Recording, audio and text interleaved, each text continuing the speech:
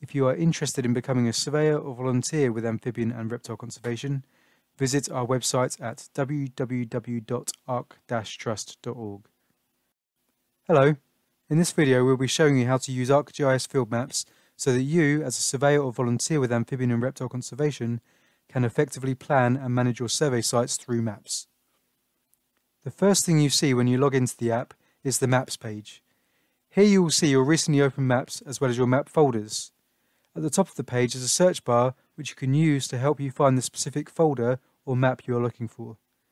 If you click onto one of your group folders, the screen will open onto the list of maps in that folder. If you click the three dots next to a map's name, you will see you have access to 4 features.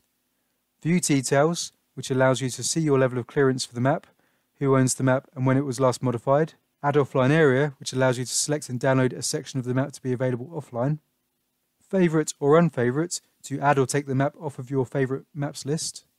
And Reload Map, which makes sure you have updated your map to the latest version. To open a map, click on it.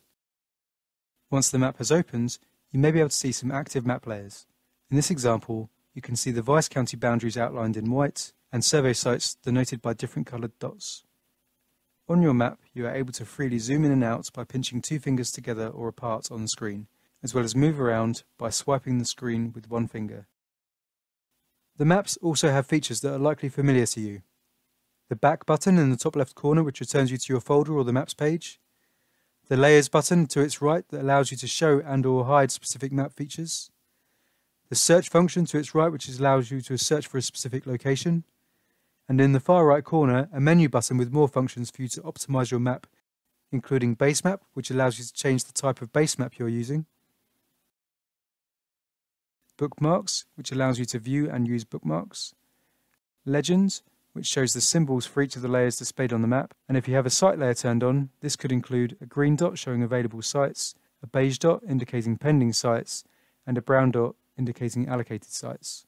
Other features include Markup, which allows you to add a layer of marks, such as dots, lines and arrows to annotate your map for your own use, and you can also add notes and labels to your markups. Measure, which allows you to measure the length between 2 or more points, or alternatively, measure the area of a shape on your map.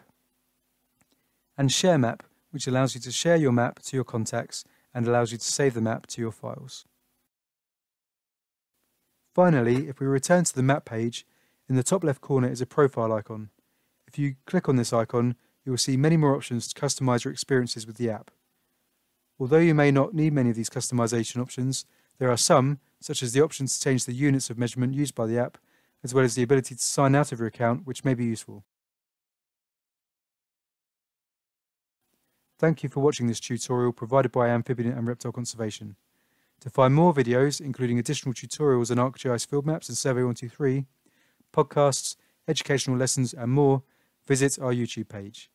And to find out more about our work with the UK's amphibian and reptile species, visit our website at www.arc-trust.org.